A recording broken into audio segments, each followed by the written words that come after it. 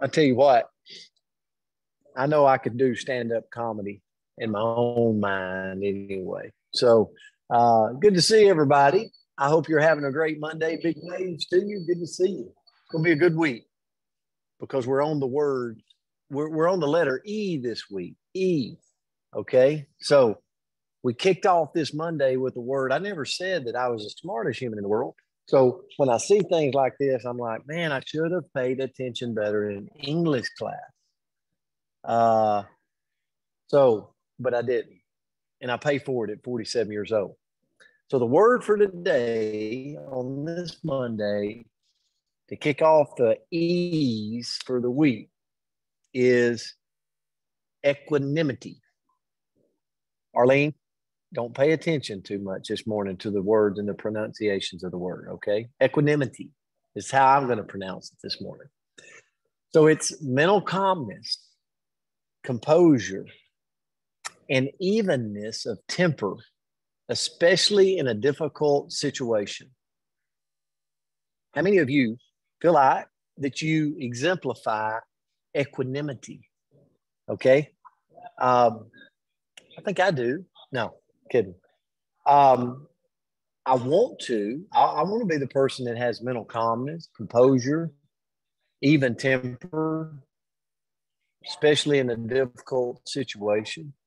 But I want to point out a few people. So I'll tell you some people on the coach's corner that I have been around for over a decade that I would say I would give a shout out to for this demeanor. Alan White. Alan White is somebody that I go, you know what? Mental calmness, composure, evenness of temper. Even when I've watched things not go his way, and you know he's probably not real happy. It's a difference in the way he purveys it than how I purvey it when I'm not happy. And I go, man, I need to be more like Alan. So big shout out to you, Alan. I really mean that. I've watched him for over a decade. With equanimity, you can deal with situations with calm and a reason while keeping your inner happiness. And where I really went this morning was reason. Reason. So many times I don't look to reason through situations. Can you relate to that? And what I pulled was, if you want to succeed in life, no matter what age, equanimity is going to take you a lot further than hostility. And I thought about that. And I thought, man, reason. And then I went to a lesson I learned recently. And so I want to tell you, I've got a really good friend. He's become a brother to me. I don't have to say a name, but he knows who he is, and he's on the coach's corner most mornings. But the other day, I was having a situation in my life where, how many of you can, I'm going to try to say this real quick, Andrea. How many of you have a different viewpoint than someone else? Okay. And because there's different views, you might start to create a villain in them. Does that make sense? Like they start to get on your nerves. Like you used to spend time with them, and now their eating is getting on your nerves, and their walking is getting on your nerves, and the way they talk is getting on your nerves, and all of this because do you understand what I'm saying? Like they can't do nothing right in your mind because you are villainizing them, if that's a word. You're villainizing them because really, in reality, it's because you just got a different viewpoint. Their view is a little different from yours. And let me tell you what happened to me the other day. So this was going on in my life. And I was ready to sit this human down and have a conversation with them. I'm like, it's time for me to sit down and have a come to Jesus meeting with this person. And I said, before I do, I'm going to give my good buddy a call. So I gave him a call. And I said, I want to get your view on this. And he said, and gave me so much, he said, be careful not to try to villainize him because y'all's views are different, or because you're kind of at a different place right now. And he talked to me. And after about, probably was 3 minutes, I'm like, oh my gosh, you're so right. You're so right. It changed my whole perspective. And over the last several days, I've had communications with this person I was having these issues with in my mind. And the communication level has been better and better and better. And what it really taught me is reason. Reason. If I just put myself in a box with the person I'm having conflict with, then I'm probably not going to find reason. But what if I put myself in a box with not only the person I'm having conflict with, but a reasonable voice that could start to help me reason with the situation? The outcome could be so much better. Now, this might be very complicated with equanimity this morning, but when you look at the word equanimity, it talks about reason. And I think it's very important for all of us to have someone that when we're going through that issue, just like I experienced last week, you could throw a person into that box with you that you could bounce some ideas off of, and they could give you a different perspective. They could give you possibly a sense of reason that could change the entire outcome. So to my buddy, thank you. Thank you. You taught me a great lesson. Andrew, I'll turn it to you. Well, Coach, I gotta say, when you were talking about this person that you knew over 10 years, over a decade, and they're always so calm, I was so confident that you were not talking about me. So, but for a second there, I went, what?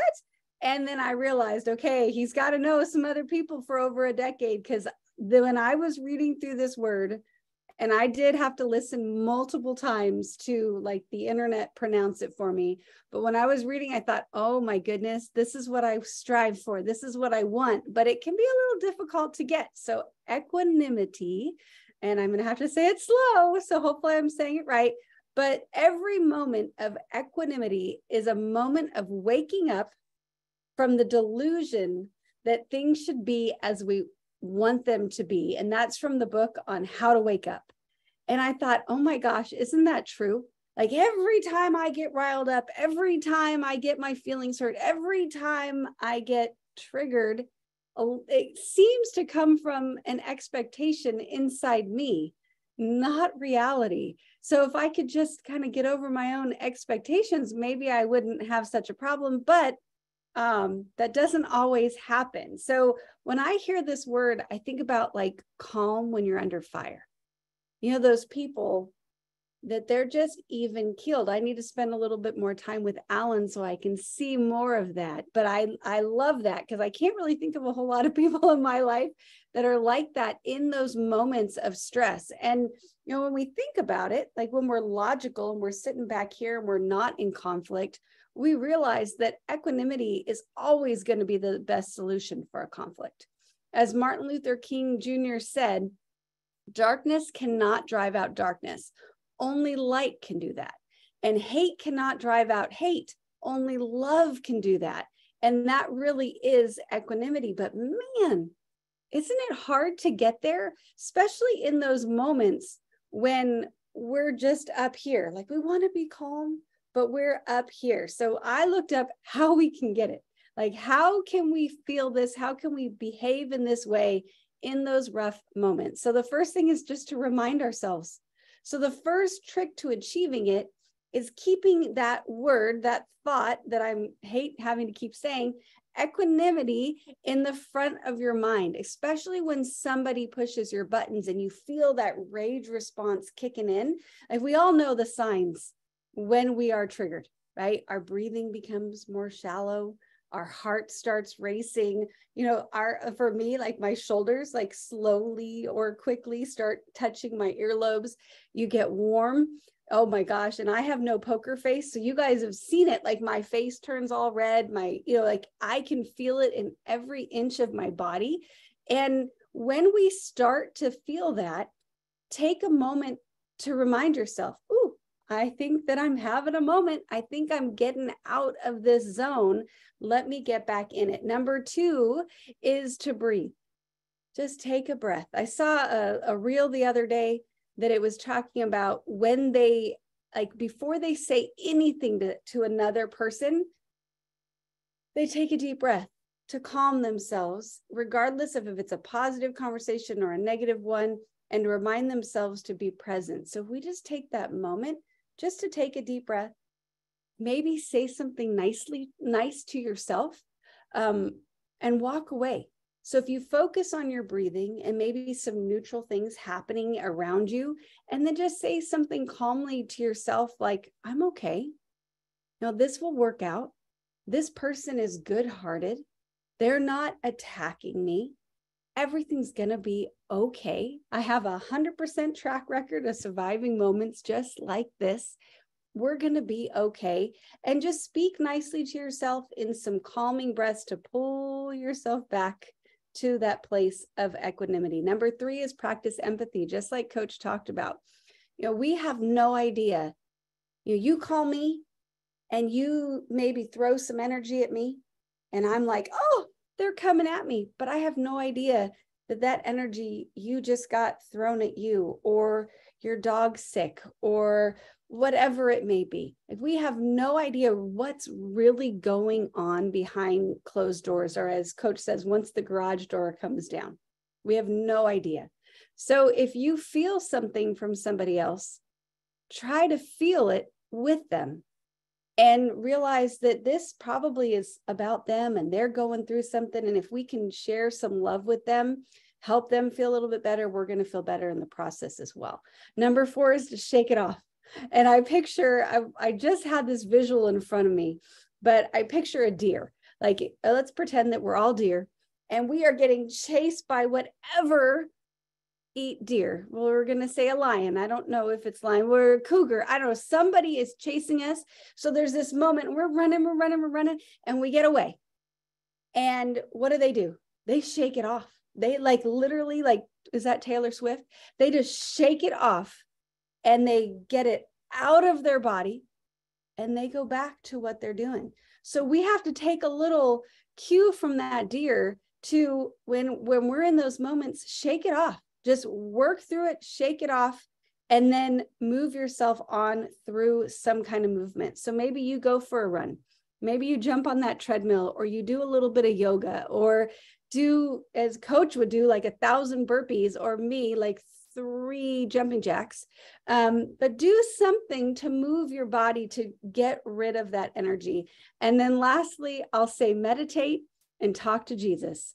So when we have those moments, when we are triggered, take that moment, dear Lord, thank you for this day, right? Take it just a couple minutes to pray and work through it and ask for maybe a little bit of help, or take a couple minutes take a couple minutes to focus yourself inside your body, meditate for, 60 seconds to however long you may need, just to move past whatever energy is flowing through you that's not, well, I was going to try to put an OUS on the end of that word, and I can't. So that's not having you be in a place of equanimity.